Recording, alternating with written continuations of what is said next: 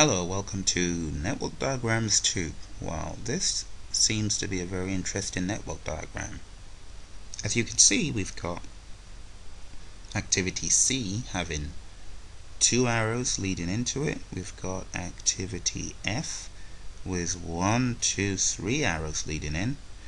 And then we've got activity H with 1, 2, 3 arrows leading in. So it kind of throws a wrench in being able to fool the system, so to speak. You have to know the reasons why you do certain things, otherwise you'll end up getting the answer incorrect. So we need to be aware of the forward pass, the backward pass. When we have multiple arrows leading in, we need to consider all of the predecessors, and when we are on the backward pass, we also need to consider all of the successor relationships before we make an informed decision. So here we are at the beginning. We know using the 0 method that will be a 0. We will add the duration to get a 6. We can take that 6 and put it right up here in the early start of B. Because there's only one arrow leading into B, we can make that decision. We can also type in 11 to our early finish. 6 plus 5 is 11. Moving forward, we can also type in an 11 into the early start of E. And we can also type in a 15. Because there's only one arrow leading in. So always be careful when you see the multiple arrows leading into something. If you don't have multiple arrows leading in, then you're good. If you do, then there is an issue. So here you can see we've only got one arrow leading in. So the sensible thing to do will be to move our 6 from here right into here, and that's our 6. We can also add a 1 to get 7. What next? Well, we can see that moving in to task C, we've got both task A and D as being our predecessors. So our informed decision would be, if task C is dependent on both A and D, we need to take the largest number in the EF, because even if task A is done, we can't go to task C because it's also dependent on task D, and task D is the largest early finish. It's the longest one, so we need to take task D, and that's why we would have a 7 here and not a 6. So do be careful. You don't want to move that 6 in there till you're sure of what task D has to offer. And as you can see, task D is indeed the largest early finish. We can add a 3 to that 7, and that will give us a 10. Now we can see that we've got 2 activities that are predecessors to task F. This is where we need to be kind of careful. And actually, not just 2. What about the G down there? You can see the G down there leads into task F as well.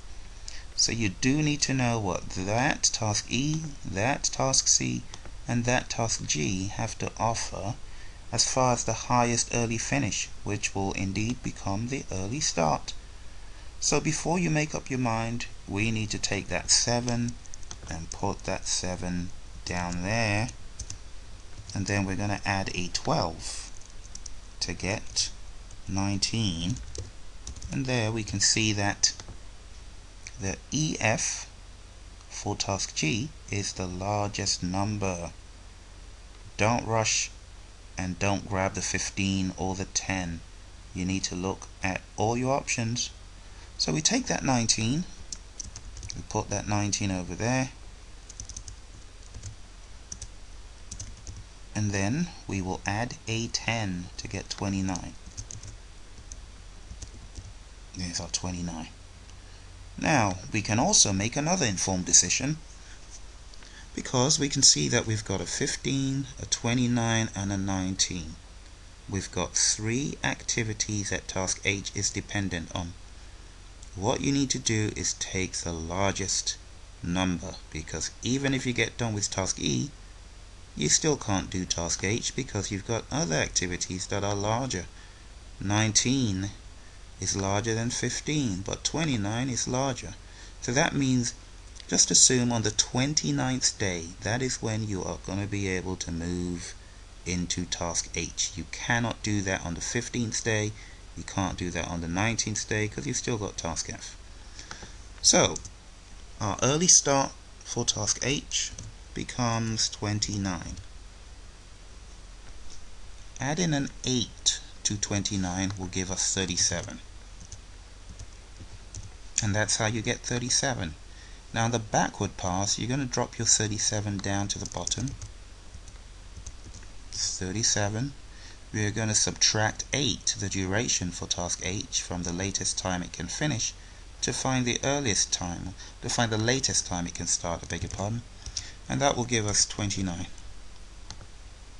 Now we can take that 29 and we can move it here,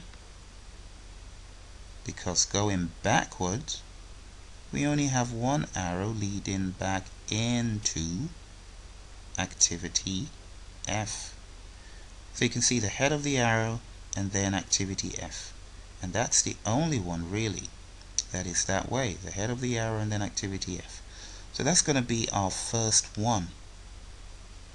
So we're going to take that 29 and we're going to put that there, and then we're going to subtract 29 minus 10, and that will give us 19.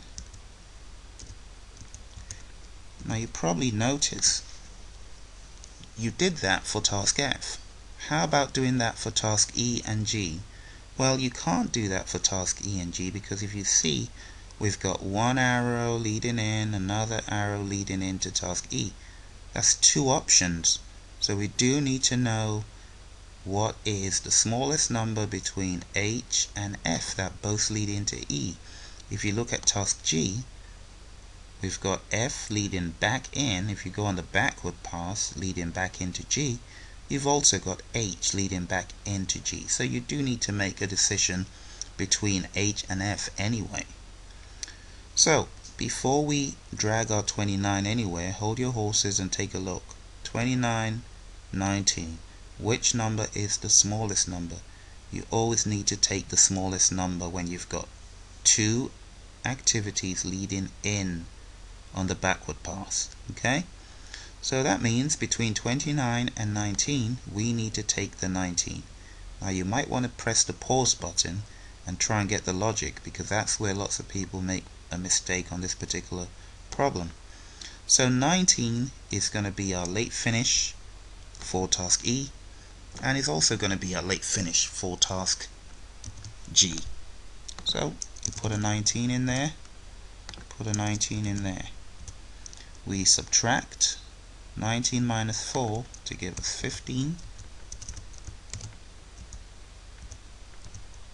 We also subtract 19 minus 12 to give us 7. Now we need to move back, which shouldn't be a problem. We take that 7, put that there. 7 minus 1 will give us a 6. Moving back, we can take that 19. We can put that there because we've only got 1 leading into task C anyway. 19 minus 3 is 16. We do a quick sanity check here. 19 minus 10 is 9. 16 minus 7 is also 9. So that means we're good. And really what we did was a quick check on the float, just to make sure the floats were right. Check the floats in all the other boxes. They are all the same. LS minus ES is the same as LF minus EF. That's really what we need to check. Found out that works. The next thing we'll do is take this 15, move back, and then 15 minus 5 is 10. Do a quick check here. 15 minus 11 is 4. 10 minus 6 is 4. So, there's one last thing to do. We need to make an informed decision here regarding which of these will go in LF. Is it going to be C? Is it going to be B? Or is it going to be D? You remember the rule. When you're going back and you've got several paths leading in, so we've got arrowhead, line into the task, arrowhead there, line into the task, an arrowhead there and a line into the task. We need to take the smallest late start, and the smallest late start between 10, 16 and 6 is 10. Let's put that 6 in there, and 6 minus 6 is 0. And that's how we end up with that solution.